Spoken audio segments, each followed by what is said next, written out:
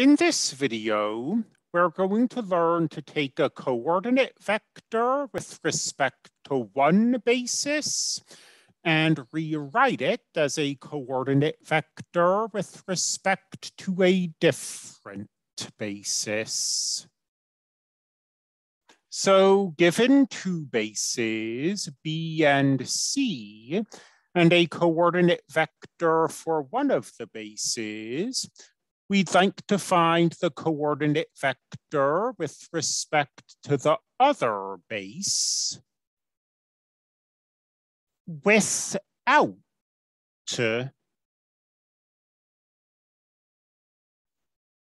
finding what the vector V is.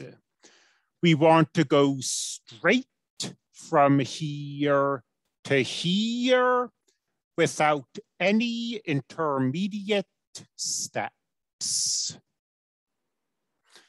Let's investigate this question via example. Suppose you're given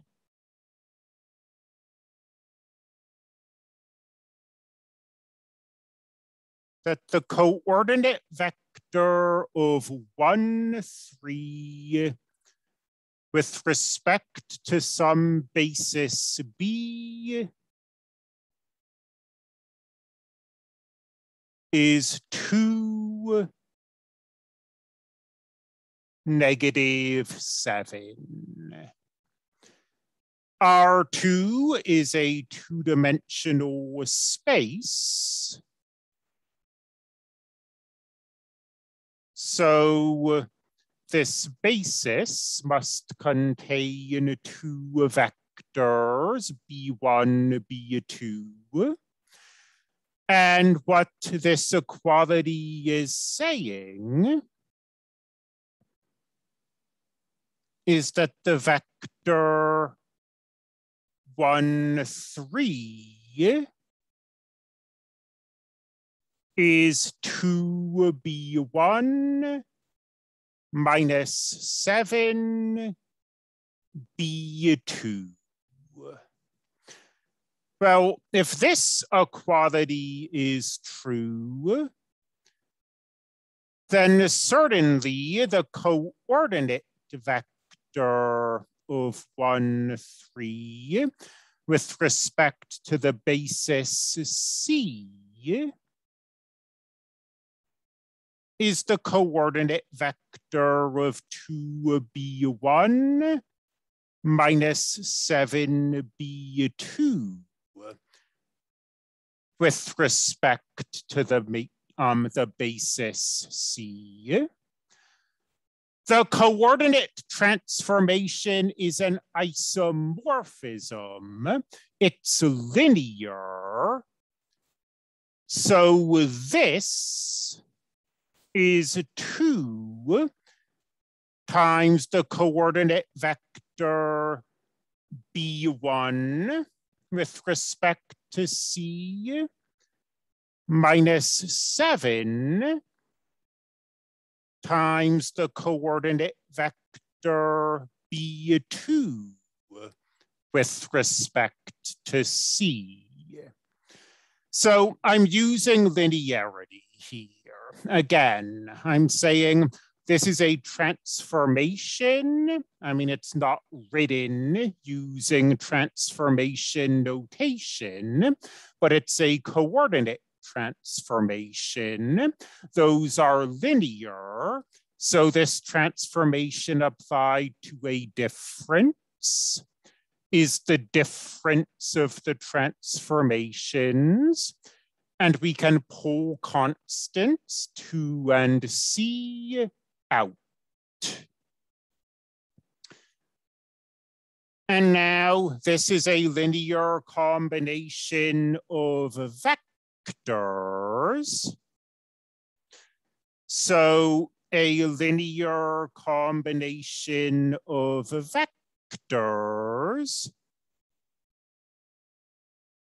is a matrix times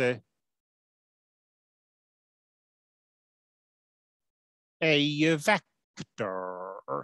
In particular, it's the matrix with these vectors as columns times the vector of coefficients. Now, this vector 2, 7 was the coordinate vector with respect to B. So what this equality is saying is that the coordinate vector with respect to C is this matrix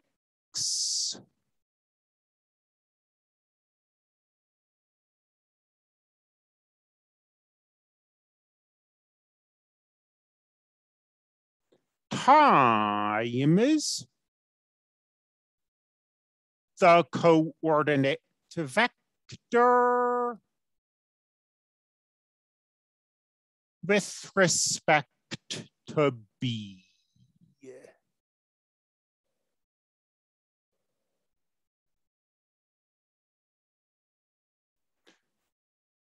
So going from here to here can be done via matrix multiplication.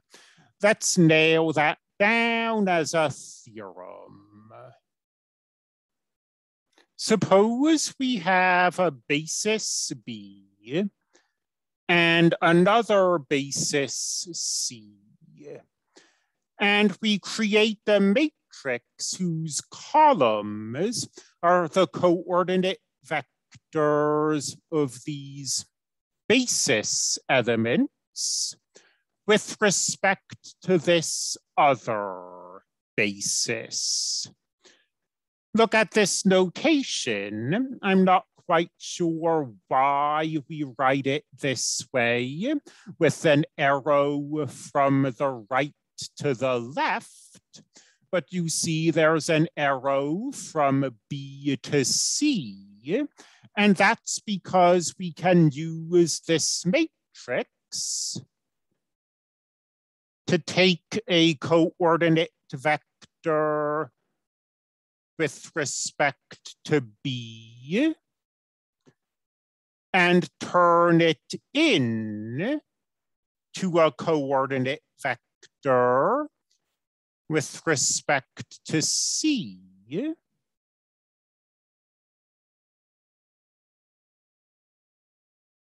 Via matrix vector multiplication.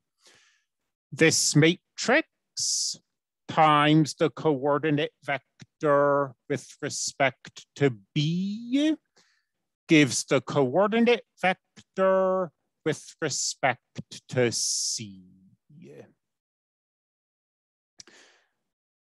Don't find inverses, but I might as well mention you can also talk about going the other way. You can talk about taking a coordinate vector with respect to C and writing it in terms of B.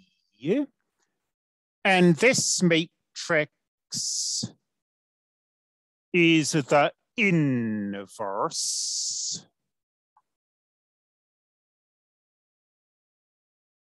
of the matrix we just wrote down.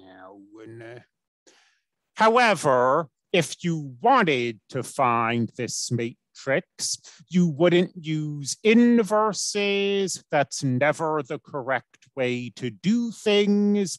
You'd find this using Gauss-Jordan elimination.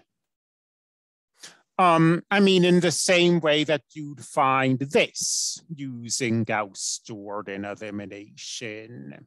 To find coordinate vectors, you have to solve vector equations. You do that using elimination.